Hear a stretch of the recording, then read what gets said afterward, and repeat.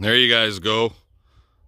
It's Sunday evening, April 25. Got home from helping the kids with their cows and stuff, and just got cleaned up here and shutting her down for the evening. About to have supper. It's like 7:30, almost 8 o'clock. And there's that sunshine. Sunset. Big bright sky. Overcast, but the sun is below the cloud now. Looks good. Well, good morning, everybody. How the heck y'all doing today? It's Monday, April 27 or something like that. Just doing a check and checking on these guys. And this little one is up. You just saw him get up. But he's been up and he's sucked, and that's Mom right there with the ugly udder. But he's doing well.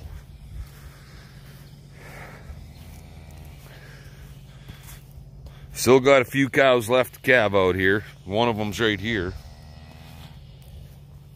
When she's gonna pop it out, I have no idea, but she's gonna be a few days yet, that's for sure.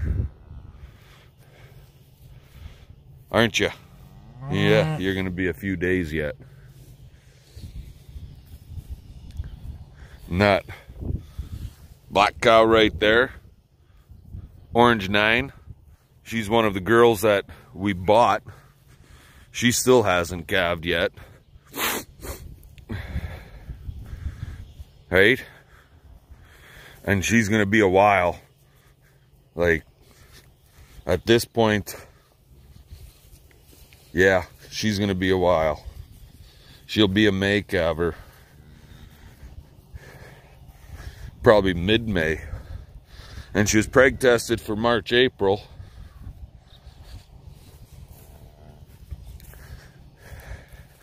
And if I remember, yeah, 18 is calved. That's her little red calf right there. Yes, I see you got yourself a baby and he's having brekkie. He's a little bit knobby-kneed.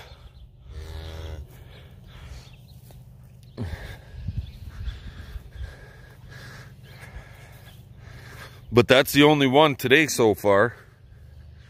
The one in the barn is, yeah, this girl's a ways away from having anything. She's gonna be a little later. The ones in the barn, or the better yet, the one cow in the barn, she hasn't calved yet. So, but we're on the road today, so CP's gonna have to deal with these guys.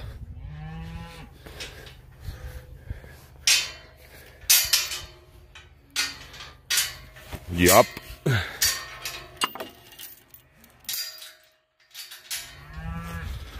Anyway, guys, I'm gonna get across the lake right here, and we'll bring you back a little bit later.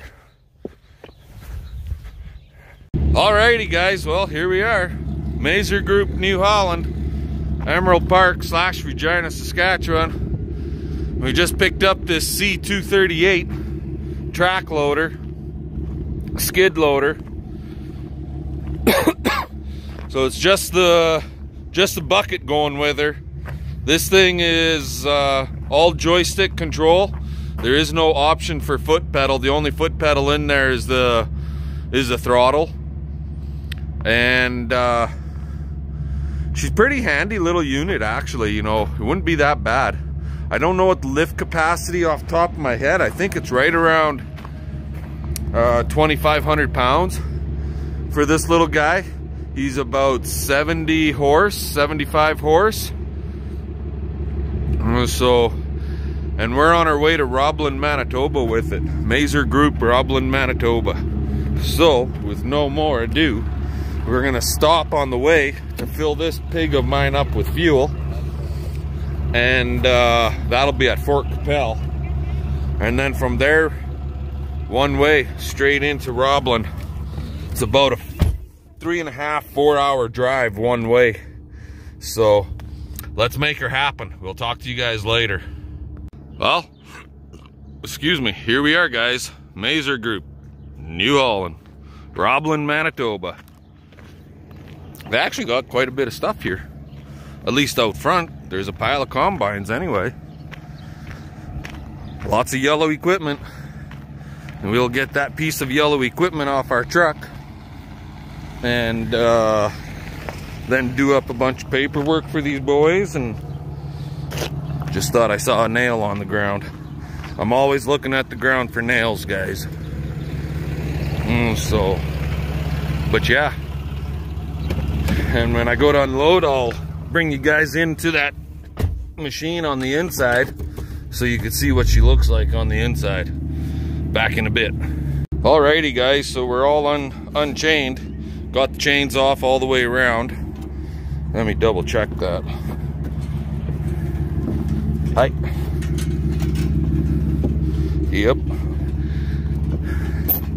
And this is a used unit by the looks of these tracks. They're chewed up a little bit and got a little cracking in there. Not bad, but a little. The bucket's got a little wear on it, cutting edge anyway. Some wear right there.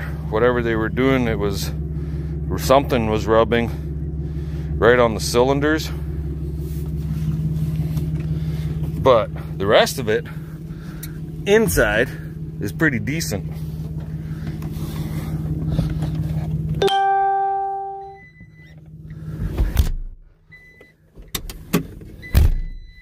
There we go. So, no key for this thing really. It's all push button on the pad here. And it's all push button down there for all your other, like, extra lock, fast speed, slow speed, hazard, beacon lights. That looks like for bucket extend, but I'm not, this one I don't think has bucket extend. I don't know, to be honest with you guys. Nice rear view mirror up there. Head screen, or better yet, headlight. Ceiling vent light. So on this one, push the power button.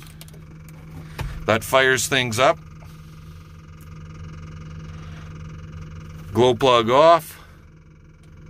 Push hold start.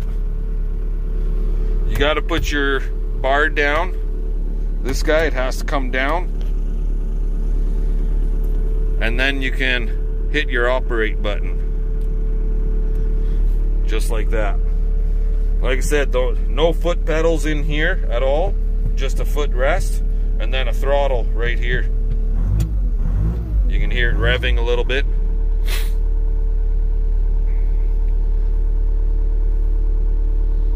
And this one is bucket up. Like so. And this should be your forward reverse. Just like that. Handy. Handy.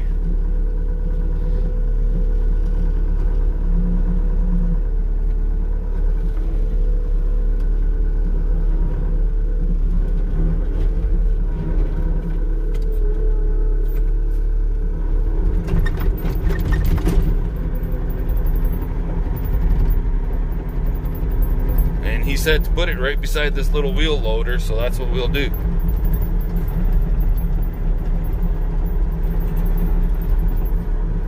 Yeah, Yahoo. And I always like keeping them with the bucket nice and flat. I know some guys, I've seen them put them with the bucket tilted up, but that's just a tripping hazard. I don't like doing that. So that's what she looks like, guys. It even has a little radio up there, but you probably need headphones because I don't see no speakers in this thing. But heat. It's got heat and it's got air in it too, air AC in it. So pretty nice little unit actually. Be handy little sucker, that's for sure. I'm more used to a tired, instead of tracks, having one with tires on it. But I'm also more used to foot pedals Our Bobcat at home will work off of hand controls or foot controls. You can do either. But this ain't so bad, I guess. Comfy as heck. But hey, there's a problem. Oh, there it is. There's the beer holder right down there. Right here. Your cup holder.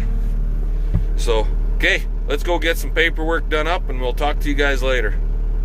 Well, guys, all done. Empty trailer. Look in the mirror. Nothing back there. So now it's just return home. Hell, it's 1 o'clock. We'll be home in time to get all the chores done up. We'll be home before chore time. It's like a 2.5 hour drive.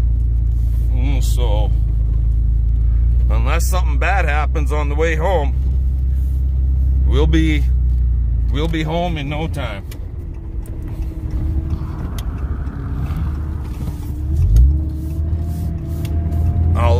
I'll let you guys go for now, and I'll bring you back when we go through the big lake of the Prairies Valley and show you the lake and going down through there. We'll talk to you guys then. Alrighty, guys, here we go. We're gonna head on down into this Lake of the Prairies Valley, down across the river too. And leave it to Manitoba, you know, like shoulders of their highways over here are just gravel. And sometimes not very nice gravel either. Like right here, it's all friggin' potholes. Most of the shoulders in Saskatchewan are paved if there's a shoulder. But it's nice country out here. I like it out here.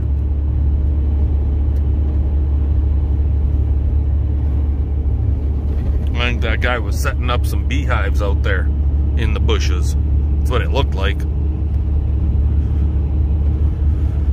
I've always said to CP that we should hook up to the boat and the camper and come out this way and go camping and go fishing, but at this point we haven't made it out this way yet.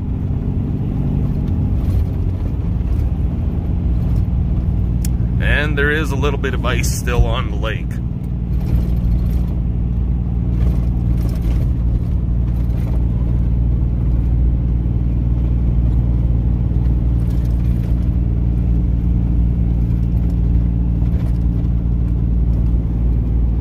Pretty country, that's for sure. She sure is pretty. In the summertime, on the spring, when all this grass turns green, leaves come out, it's really nice.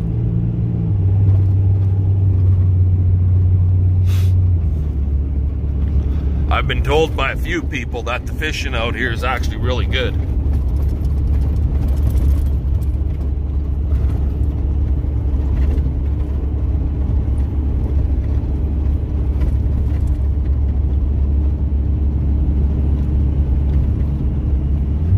Climb this big old hill. Oh. And basically once you get to the top of the hill and you go like 1.5 miles and you're in Saskatchewan, simple as that. So lots of the people from Manitoba out in this neck of the woods for a major shopping center go to Yorkton, which at this point is only 64 kilometers away. There, the blue signs are right there. So, alrighty, I'm gonna stop here and fill my coffee cup up, and we'll bring you back and talk to you guys a little bit later, maybe once we're at home. You are now. You hurt your back. So quit being so bossy and listen to what you're told. And yes, the camera's rolling. Hey guys, how's it going? Got home and I had a guy that called us up and he wants a 13-foot gate within a gate. Man gate within a panel. So this is what this is now here. So we got our 13 feet all figured out. So now we just gotta figure out our man gate area. And he wanted it 6 bars. So calves can't get their heads through it. So yeah. And I'm done with it for now because CP did some fixing on a calf shelter. There was a couple of boards busted out and the calves were crawling through. So we're going to take the old Sawzall and cut off the excess board that she hammered on there today. Yeah, we can close it. Nah, just leave it for now. We got to feed yet too, so. Anyways, we'll get over to the calf shelter and I'll bring you guys back at that time. Here's a fucking cow jumping a calf today. Talk about dumb. See this little tiny thing right here? We bought that one for that black cow with the orange number 5 in her ear. We probably should have got something different, but she was an aggressive enough little girl to go on mum, so that way it worked, but she's just a tiny little friggin' roan colored calf. Shorthorn cross.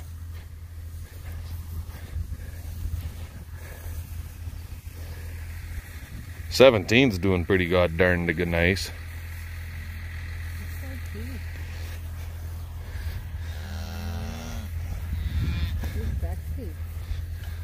Who?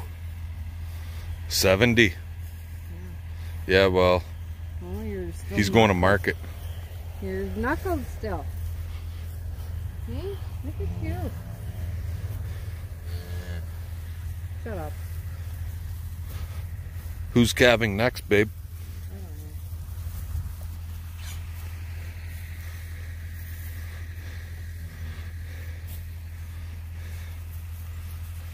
know. Who's the little black bull?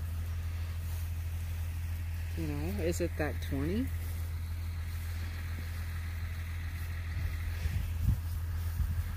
That's off number 10. Is it this guy?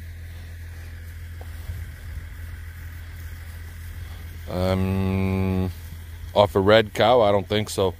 The black bull calf that we held back is from a black cow. I just want to see how he's doing. Is he laying down in the shelter? Nope. No, that's green tag. Green who?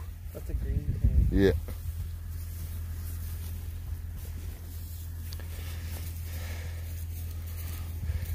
Number 6 has to calve, right?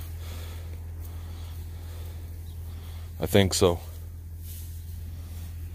And this thing right here has to calve yet. That should be 8 or 9 right here.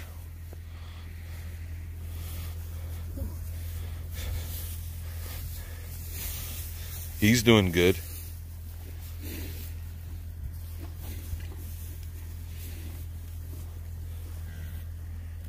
Who's this black girl right here? What's her ear tag?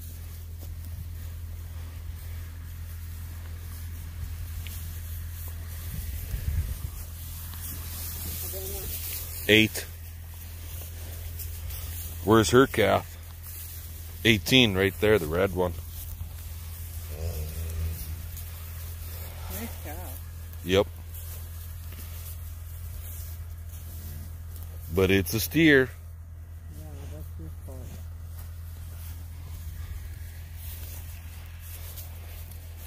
Six is calved. That's a calf right there. Bull? If it is, you can ring them. I think it is. Pick up the red one. How's the bull?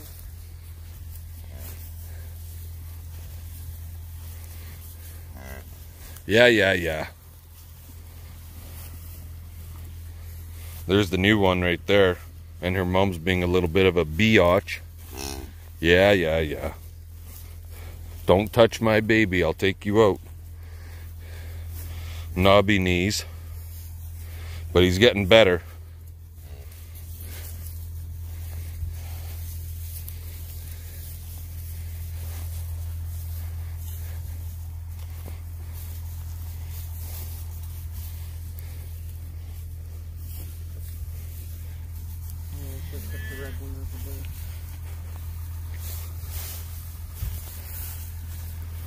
few more, but they'll both have heifers.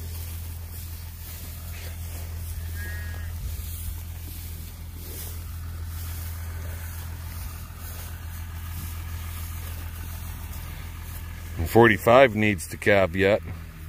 She's starting to show. She'll be another week and a half, 2 weeks, 10 days to 2 weeks. This girl right here.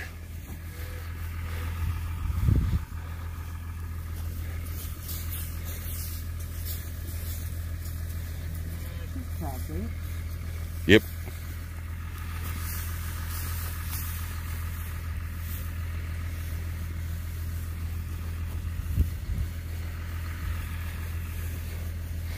Green 12? Nope. Or 72. 72. She's not calved yet. Huh? Yep. She's been sucked on. She's calved. Well, then I went off of her yellow tag when I tagged the calf.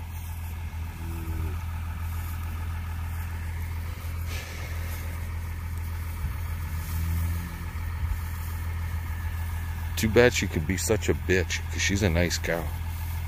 Yellow 53 here.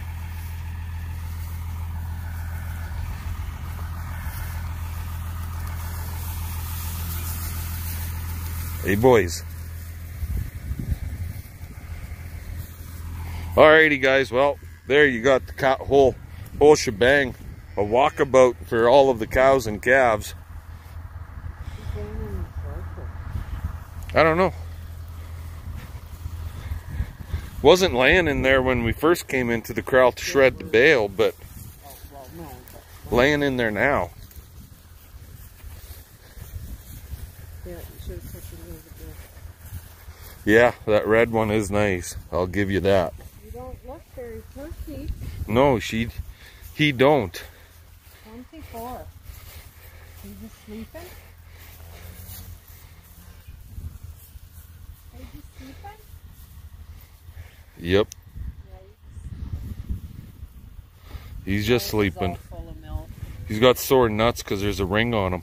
Oh, you have sore nuts. Anyway, give us the old, you know what, thumbs up, comment, subscribe, share the video with your friends and neighbors, your family. Let's get them subscribers going here. Yep. What the heck are you doing, woman? Listen here, just because you got the whip in your hand doesn't mean I can't chain you up. You're not quick enough. I'm not quick enough, and you got a sore back. Anyway, we'll catch you guys later. Fun, fun, fun. Let's get her done.